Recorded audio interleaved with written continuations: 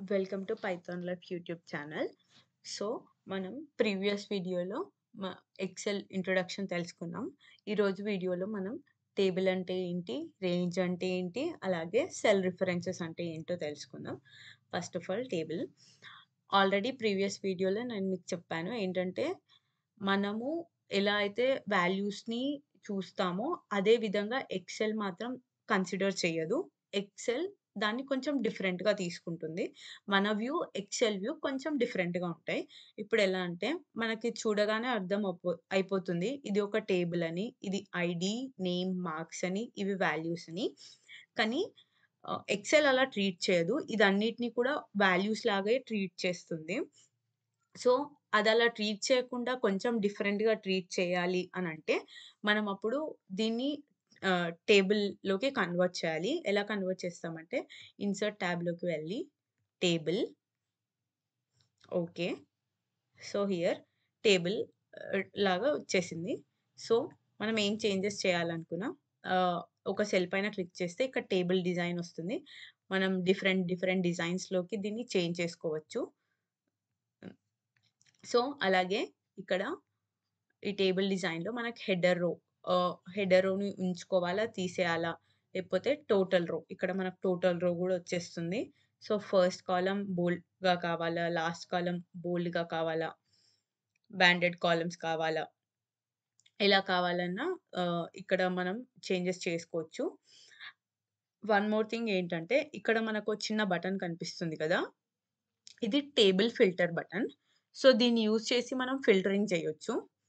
For example ఇక్కడ ఉంది కదా! మనం ఇక్కడ అన్నీ సెలెక్ట్ చేసుకోవచ్చు. లేదా మనం సెలెక్ట్ బై లైక్ జాన్ మనం ఓన్లీ జాన్ వాల్యూసే చూడాలి అనుకుంటే జాన్ పైన క్లిక్ చేసి ఓకే చేయొచ్చు. ఇలా మనం ఫిల్టరింగ్ చేయొచ్చు.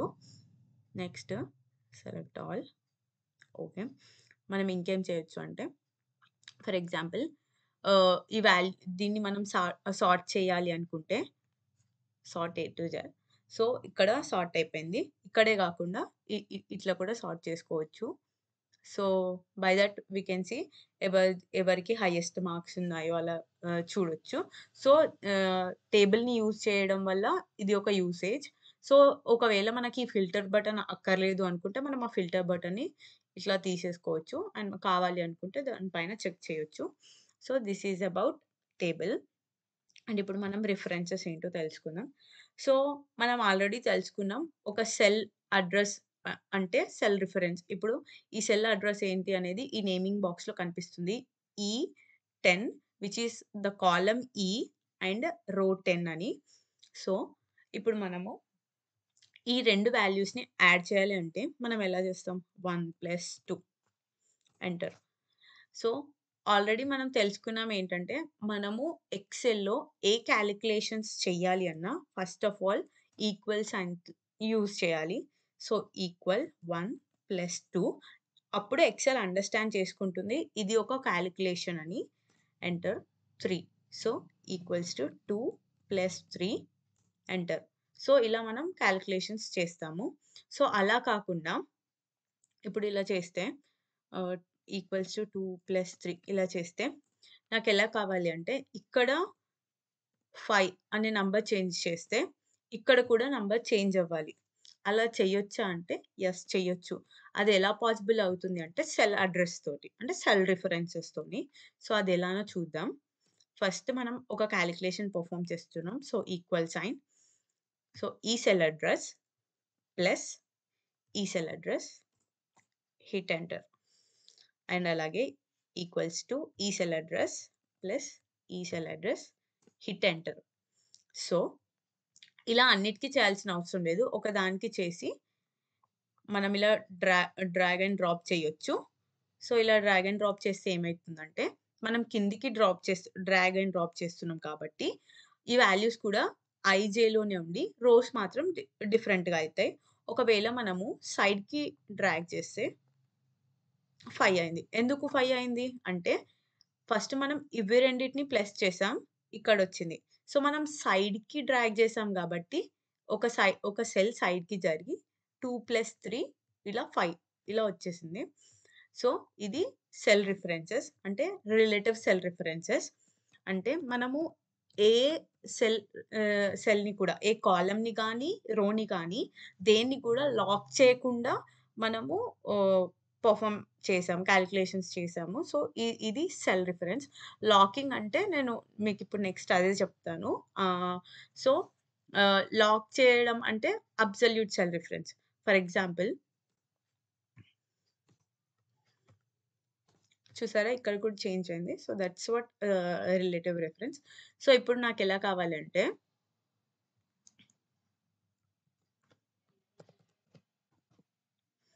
ఇప్పుడెలా కావాలంటే 1+2 వచ్చేసి 1+2 వచ్చేసి ఇక్కడ రావాలి. అలానే 2+2, 3+2, 4+2 రావాలి. సో, మనం నార్మల్‌గా ఇలా ఒక రిఫరెన్స్ సెల్ అడ్రెస్ ఇచ్చేసి డ్రాగ్ అండ్ డ్రాప్ చేస్తే ఏమవుతుందంటే పక్కన ఉన్న సెల్‌తో అది ఆపరేషన్ చేస్తుంది. 2 ప్లస్ ఇక్కడ 0. సో, 2 వచ్చింది. 3 0 3 వచ్చింది. 4 0 4 వచ్చింది. అలా కాకుండా ఈ ఇవన్నీ కూడా దీంతోనే సైన్ ప్లస్ ఆపరేషన్ చేయాలి అంటే మనము ఈ సెల్‌ని లాక్ చేయాలి. ఈ సెల్ ఏంటి? జే జే6. సో, మనం ఇక్కడ జే6ని లాక్ చేయాలి. లాక్ చేయడం అంటే మనము కాలమ్ ముందు, అలాగే రో ముందు డాలర్ సింబల్ పెట్టాలి. అలా పెట్టడాన్ని మనం లాకింగ్ అంటాము. So, enter. సో, ఇప్పుడు మనము ఇలా చేశాక డ్రాగ్ అండ్ డ్రాప్ చేస్తే మనకు కరెక్ట్ రిజల్ట్ వస్తుంది. సో, 2 + 2 4, 3 + 2 5, 4 + 2 6. సో, ఇది ఫుల్ ఫుల్ యాక్సెస్ లాక్. అంటే మనం ఇక్కడ రోని అండ్ కాలమ్‌ని రెండిటిని కూడా లాక్ చేస్తున్నాము. ఇది అబ్సల్యూట్ సెల్ రిఫరెన్స్. సో, ఇది ఇంకా క్లియర్‌గా అండర్‌స్టాండ్ కావాలంటే మనం ఇక్కడ ఈ మల్టిప్లికేషన్ టేబుల్‌ని చూద్దాం. ఎలా అంటే ఇది ఒక్కసారి డ్రాగ్ చేస్తే ఇక్కడి వరకు డ్రాగ్ చేస్తే మనకు మొత్తం మల్టిప్లికేషన్ టేబుల్ రావాలి. సో, అలా రావాలంటే మనము అబ్సల్యూట్ సెల్ రిఫరెన్సెస్‌ని యూజ్ చేయాలి డెఫినెట్‌గా. సో, అదెలా చేస్తామంటే ఫస్ట్ మనం స్లోగా లేమన్ టర్మ్స్‌లో వెళ్దాము. ఫస్ట్ మనము మల్టిప్లై చేయాలంటే equals to this cell reference multiplied by this one enter. అలాగే equals to this one multiplied by this one enter. So, అలాగే equals to this one multiplied by this one enter. So, ఇక్కడ ఏమవుతుందంటే B3 into C1, B4 into C1, B5 into C1. So, మనకేం change అవుతుంది ఇక్కడ B6 into C1 వస్తుంది.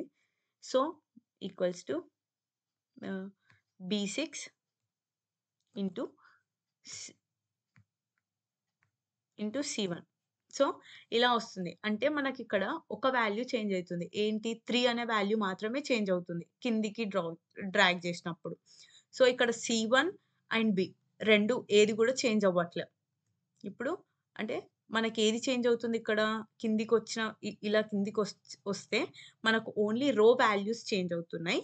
B and C1 అనేటివి అవి స్టేబుల్‌గా ఉన్నాయి. B, C ఇంకా ఇక్కడ 1 ఉంది కదా మనకి.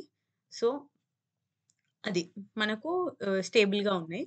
సో, ఆహ్, సో, మనం నెక్స్ట్ ఏం చేద్దామంటే ఇప్పుడు, ఇప్పుడు ఈ ఈ ఈ ఆపరేషన్ పెర్ఫార్మ్ చేద్దాం. ఈక్వల్స్ టు మనకిక్కడ ఏం కావాలి?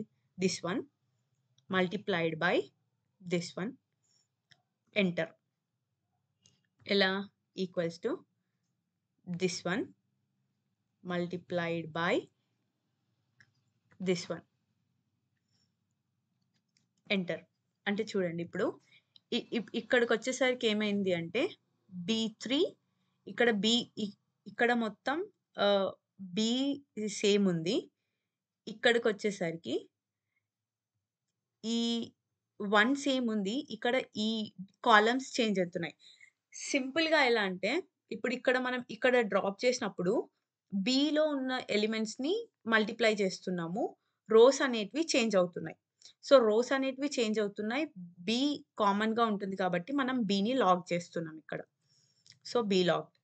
సో, నెక్స్ట్ ఇప్పుడు ఇక్కడ చూస్తే సో, ఇది equals to this one into this one into this one. So, enter. ఇక్కడ చూస్తే ఇది. సో, ఇది అన్నిటికి ఇదే మల్టిప్లై అవుతుంది. ఇక్కడ మనం ఆపరేషన్ పెర్ఫార్మ్ చేసినా దీనితోటే మల్టిప్లికేషన్ చేస్తాం. సో, ఇక్కడ రో నంబర్ అనేది కామన్‌గా ఉంది. సో, మనం ఇక్కడ ఏం చేయాలి అంటే దీన్ని లాక్ చేయాలి. సో, ఇప్పుడు మనకు కరెక్ట్ ఆన్సర్ వచ్చేసింది. సో, దీన్ని మొత్తం డ్రాప్ చేసి చూద్దాం. మనం కరెక్ట్ చేసామో, రాంగ్ చేసామో, ఎలా చేసామో అనేది తెలుస్తుంది. డ్రాగ్ అండ్ డ్రాప్ చేయాలి. ఓకే. ఇలా చేస్తే అయితే కరెక్ట్ వచ్చింది. Next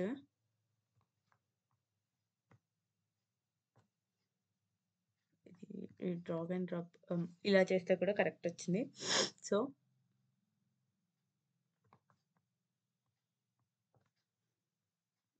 yeah!